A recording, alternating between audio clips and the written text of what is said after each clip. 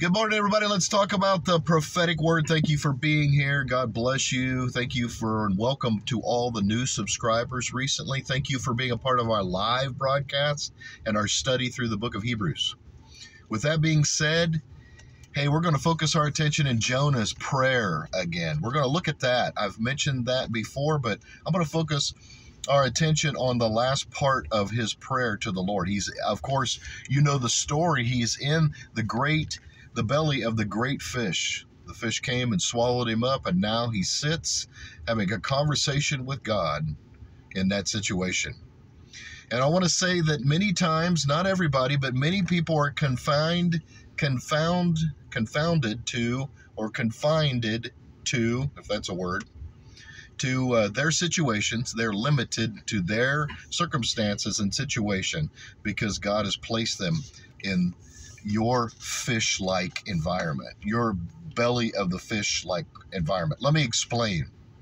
He said here, but I will, in verse 9, Jonah chapter 2, verse 9, but I will sacrifice to you with the voice of thanksgiving. I will pay what I have vowed.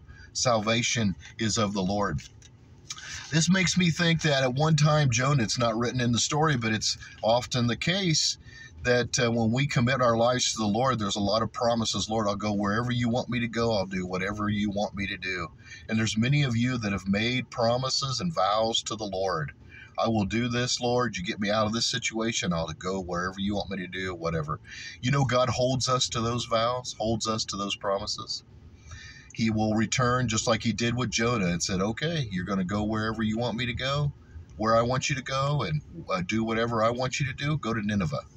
What did Jonah do? He ran the opposite way, went into a boat, down to Tarshish, down in the boat, and then he was thrown overboard by the men on the boat and swallowed up by a great fish. And here he sits at the end of his prayer, realizing what he had done and looking back at the conversation originally he had with God and said, but I will sacrifice to you with the voice of thanksgiving. I realize where my help comes from, and I thank you, God. Not from this place of business, not from these people. My help comes from you.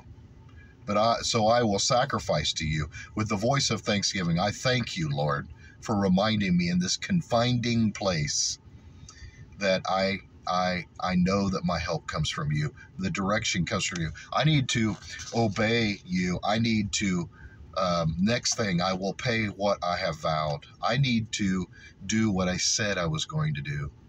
Salvation is of the Lord. So there are many of you that have said that you're going to do things and you're not doing it. There's many of you that have said that you're going to go in this direction.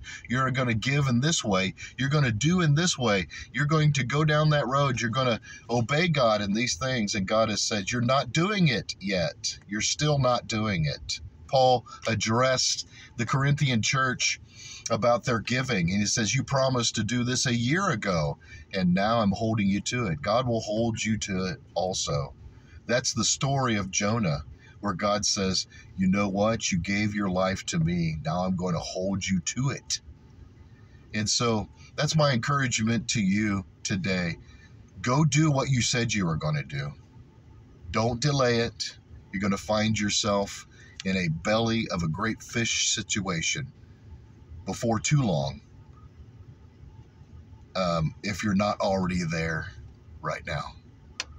Do what you said you're going to do and fulfill your vow.